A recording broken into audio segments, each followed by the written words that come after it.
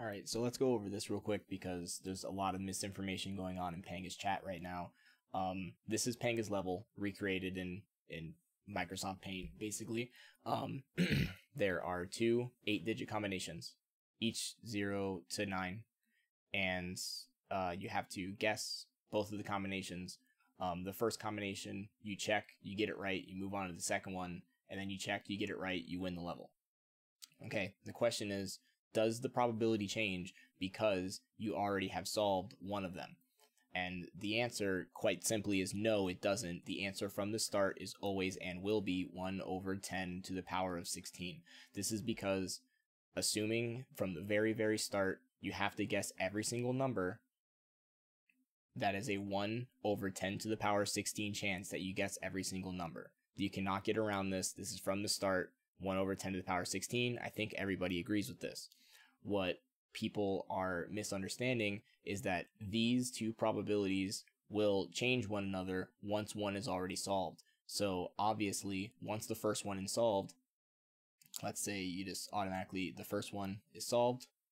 Once that happens, the probability will instantly drop to 1 over 10 to the power 8.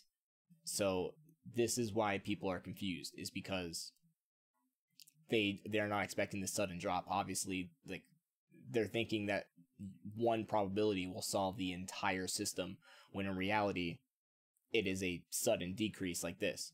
Think about it in a smaller term. Let's say that you have a coin and you want to know heads or tails. So what we want is to, let's say that Panga's level is just a coin flip, so we need to get 2 heads. Okay? So the probability of this from the start is obviously 1/4. And then as soon as you already flip a head, it will drop down to 1/2.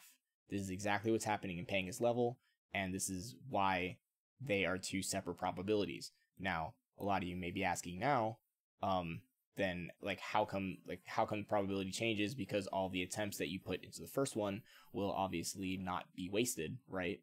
The probability will go down. Well, okay, we established that the probability at the start is 1 over 10 to the power 16.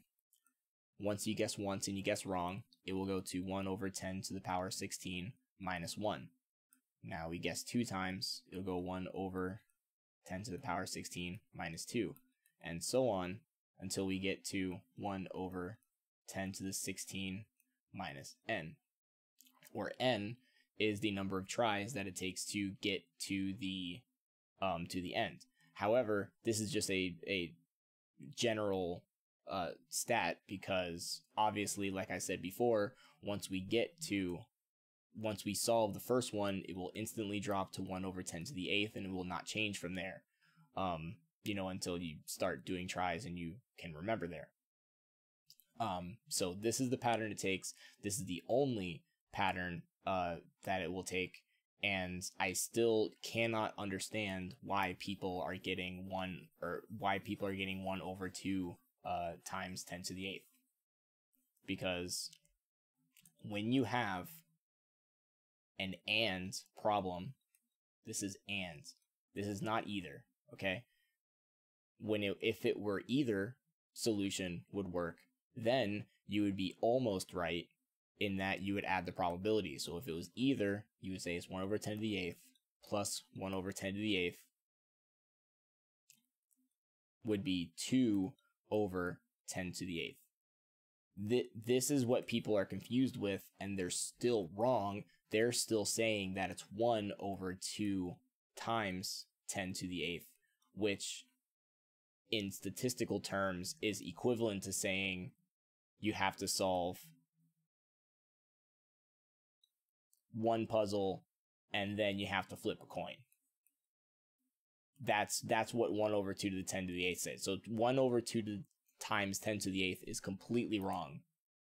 And if you're confusing it with this, which is 2 over 10 to the 8th, that's also wrong, because that implies it is an either problem, but this is an and problem. Okay? So in summation, it's 1 over 10 to the 16. When you solve the first one, it goes to 1 over 10 to the 8th. This is the answer. They are not combinable. Stop talking about it.